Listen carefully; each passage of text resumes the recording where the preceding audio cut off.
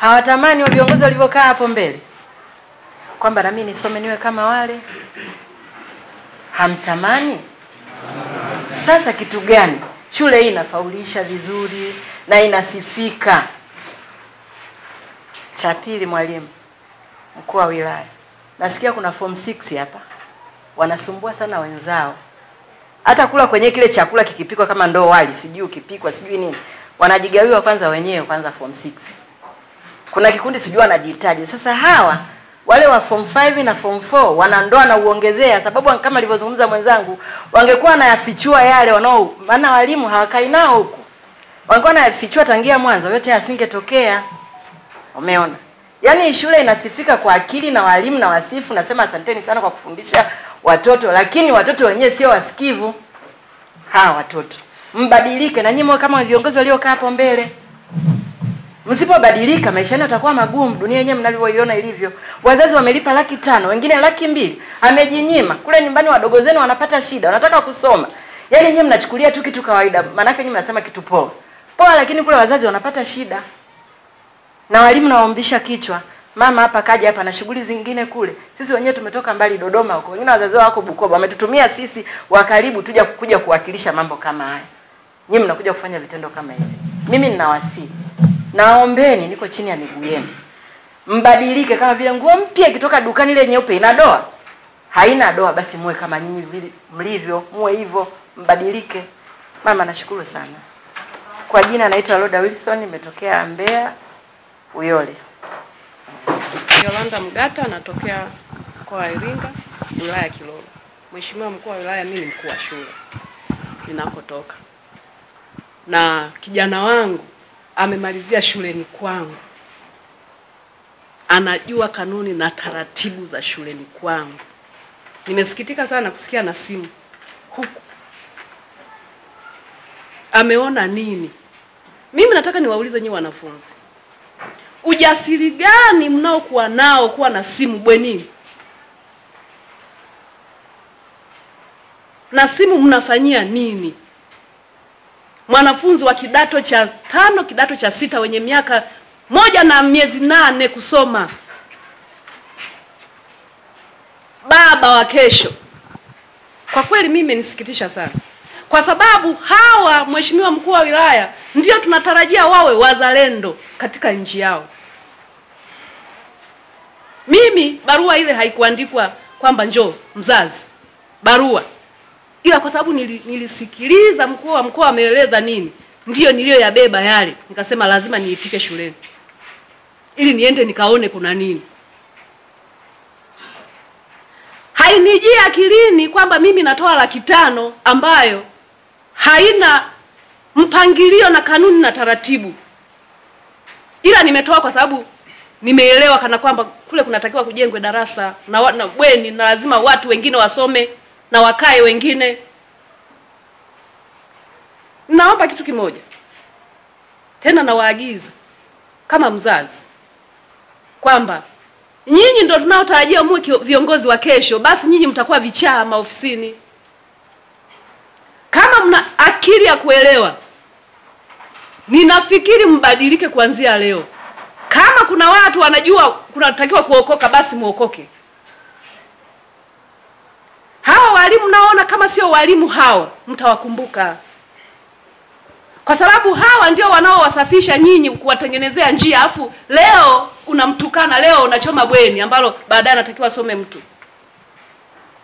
Mimi nafikiri kwa hili hawa kama hawatajifunza kwa hili, nafikiri kuna kitu wanakitafuta, na hicho mnachokitafuta mtakipata tu. Sisi wazazi tutaandika barua. Tutaandika kabisa kwamba tutakuwa tayari kujikomiti kuhakikisha kwamba wewe huna hiyo simu. Lakini hivi kama utaishi kwa mtia hofu akitoka utaishije? Naomba mbadilike.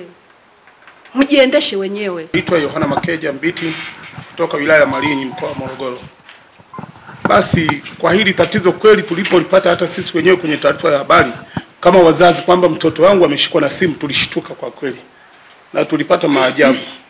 Ila kwa sababu tunajua kwamba katika maisha binadamu huwa anaweza akakosea. na anapokosea lazima kosa lake utajua kwamba amelifanya kutokana na nini. Kulingana na mazingira tunayoishi, watoto wanakotoka ni mbali. Kwa hiyo wanakotoka mbali kule, ingawa wanaposafiri kuja huku, watoto wanakuwa ni wagumu tu wa kuelewa. Hata kama amekuja na simu, lakini anapoelekezwa kwamba ukifika pale shuleni kuna mazingira haya. Lakini mara ya kwanza wamefika hao watoto, ninavyokumbuka kuja mara ya kwanza kuja kuripoti shuleni, wamekuja bila nini? Bila simu. Najua hata wazazi wengi watalijua tu hilo. Watoto wamekuja kwanza kabisa ile kwamba amekuja kwanza mara ya kwanza kabisa amekuja bila nini? Bila simu, na kukabidhiwa bila simu shuleni hapa. Kama angekuja na simu, mzazi wakati analetwa, lazima mzazi angeikabidhi wapi? Kwa mwalimu ile simu. Lakini sasa wamekuja bila simu. Watoto hao wameangalia mazingira kwa mimi nilivyoangalia hali halisi. Wamekuja kuangalia mazingira ya shuleni, wakaona udhibiti wa shuleni labda ni mchache kulingana na matendo wanayofanyaje? Wanayofanya. Wamewakuta wenzao walioko mbele, wamewakuta wanamiliki nini? Simu. Ina maana mtoto wanaporudi likizo tu kule nyumbani, labda hata kuna simu nyumbani, labda wewe ulishaiacha tu imewekwa, labda iko ndani pale. Yule mtoto anachukua tu anaondoka nayo, au ya mwenzake anamuomba nipe hiyo simu, au ananunua mle ya 10,000 tu kwa mwenzake, nipe hii simu. Anachukua, unakuta hata usajili wa line yako ukitafuta, unakuta usajili hana jina lake kamili, na jina analotumia sio kwamba umemsajilisha wewe kwenye line yako. Unamkuta anatumia ile simu, anaondoka nayo. Baadaye utakuwa unasikia labda anawapigia wenzake, hata wewe hakupigii simu. Kwa hiyo wewe unapokuja kugundua kwamba ana simu, unaweza kumpigia simu sana na kumuuliza. Anaweza kukwambia kwamba simu ile nilichukua sijui kwa nani, lakini simu ile iko kwa mwalimu. Sasa hali ile sasa ilitusikitisha sana kupata kwanza tulipata mshtuko kwanza kwa mimi kwanza. Na nikajiuliza maeneo tulikotoka kule vijijini mpaka amefika huku shuleni, na leo hii tena faini ya 500 kuja nayo huku. Basi nikalipokea kama lilivyo, lakini nikaona machungu kwamba mpaka nifike pale shuleni na mimi nikajionee. Na vile vile cha pili, nijaribu labda kujua kwamba uongozi wa shule wajitahidi sasa, na sisi tunaomba wazazi, watoto wanaporipoti wasiwapokee bila kuwasearch kwenye mabegi yao mle. Inawezekana mzazi kula amemchenga mtoto simu, amekuja kuinunulia Mbeya mjini tu pale, na anaingia nayo wapi? Shuleni. Au baada ya muhula ule wa kwanza, kwa sababu hao watoto wanakuja kucheki muhula wa kwanza, wanaona kwamba kumbe wenzangu wanatumia njia hii, wale walioko mbele wanawafundisha. Wanaporudi wanaenda kuja na simu. Na ndio mlolongo wa simu kuwepo shuleni hapa tulichogundua, na wao wenyewe tumekaa nao kuwapeleleza, wengi wamesema hivyo, wenzetu tulikuta wana simu, na baada ya kuja nazo zile simu wanafichua na wenzao walioko mbele kule. Kwa hiyo wanapozificha sasa, ina maana simu zinaongezeka. Kwa hiyo hali hiyo inapatikana kwa wanafunzi katika mazingira. Tunaomba uongozi na wenyewe wa shule, kila baada ya kuwa wanapotoka likizo wanaenda nyumbani, wanaporudi shuleni na pale wakaguliwe tu na wadhibitiwe. Na wanapoona walimu, labda tuseme uongozi wa shule, kamati ya shule pamoja na walimu, wanapoona kuna kitu kinatokea, dalili mbovu angalau kidogo, basi hapa na wilaya iko karibu sana hapa. Kwa hiyo unashirikisha usalama mwingine zaidi ya nyinyi, ili wale kidogo tu wakiwekwa kwa fimbo kichache tu na polisi pale wakikabiliwa vizuri, watawataja tu wenzao wanaozunguka pale kufanya kitu. Kwa sababu dalili mpaka kuja kuchoma bweni lazima ni mzunguko mkubwa sana. Kwa hiyo kwa hilo, mkuu wa wilaya, na sisi kweli nimetusikitisha. 500 tumelipa, na tumejua kwamba tumelipa kwa ajili ya kwamba ili taifa na lingine waje wafaidike na hii nini, na hili bweni. Kwa hiyo haituumi, tumelipa kwa moyo mmoja.